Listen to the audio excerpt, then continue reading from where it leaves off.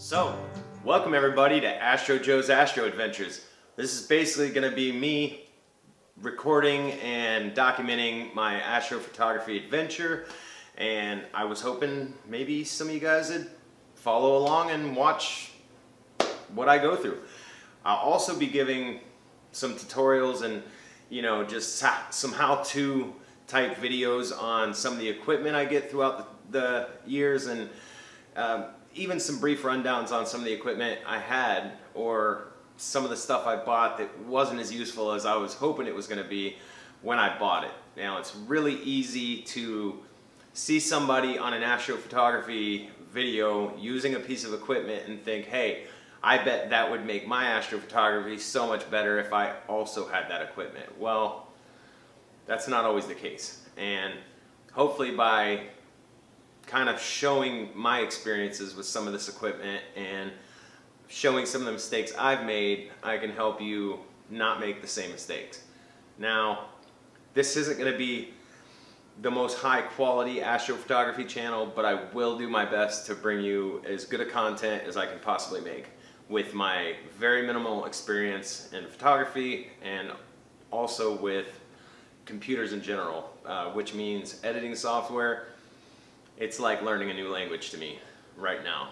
But I will eventually learn to get better, and hopefully the content will improve.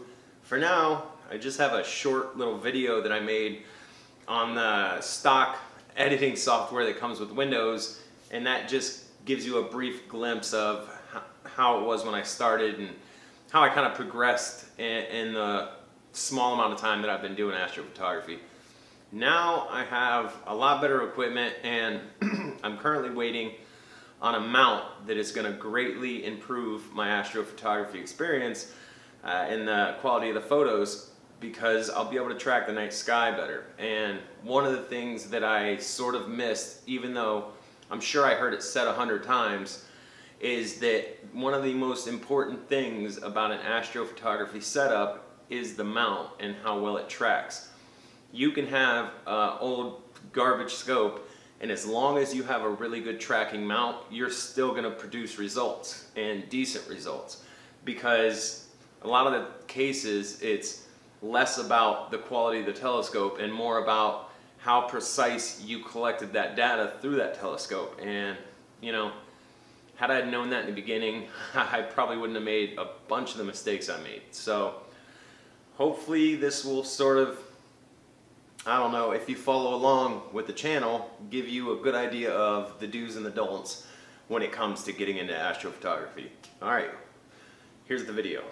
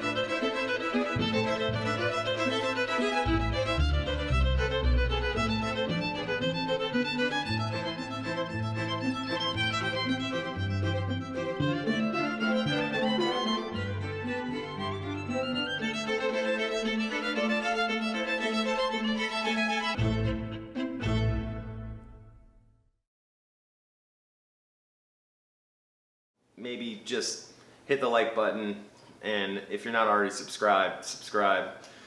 Turn on the notification bell. It really helps on getting my videos noticed by other people, and that would really help me build upon this channel, as I intend on making this something that can really help people in the future when they're deciding, hey, I want to do astrophotography, but I don't know where to get started. Maybe they can look back at these old chronicles and see, you know, this is how he got started. Maybe I can follow some of the basic steps that, you know, he showed in his videos. So I'd really appreciate it.